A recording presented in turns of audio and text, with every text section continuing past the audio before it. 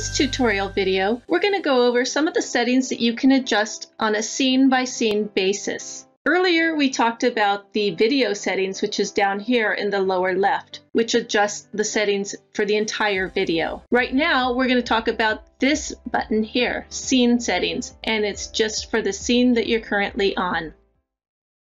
Let's take a look. Right now, by default, it's set to use the board and hand style from video settings, which is down here. Well, we might not want that. Maybe we want to have a glass board for this scene. In that case, we're just going to unclick the check mark, and now I can change to glass board. Likewise, I can change the hand style if I prefer a different hand. Maybe I want to do a cartoon hand for this first scene. I'm going to go ahead and click apply. And now if we hit preview, we should see a cartoon hand doing the glassboard style, which we do. But it was only for that one scene because I set it only for that scene. Okay? Let's go back into scene settings and see what else we can do.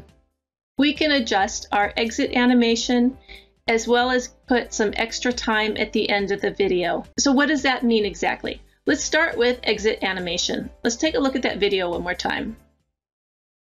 He draws it and it swipes to the left. Okay, so let's go back into scene settings, and sure enough, it swipes to the left. Well, what are our other choices? Well, we can swipe up, right, down, and erase. So let's just do one. Swipe up, see what that looks like. There it goes up.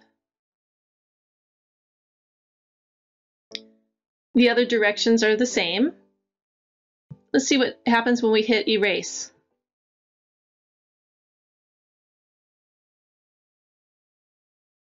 Did you see that little eraser went through? And then finally, let's see what it looks like with nothing there.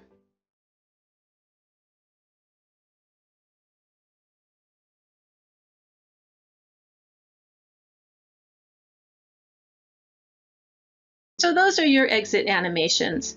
Now this extra time at the end by default is half a second.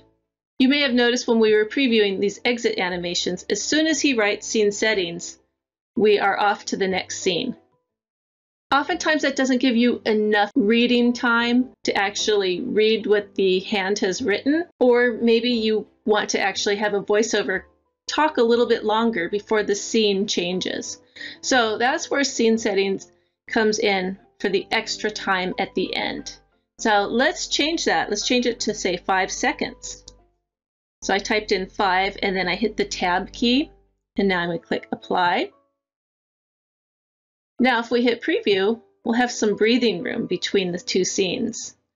1, 2, 3, 4, 5, and it should change there. And that's it for scene settings.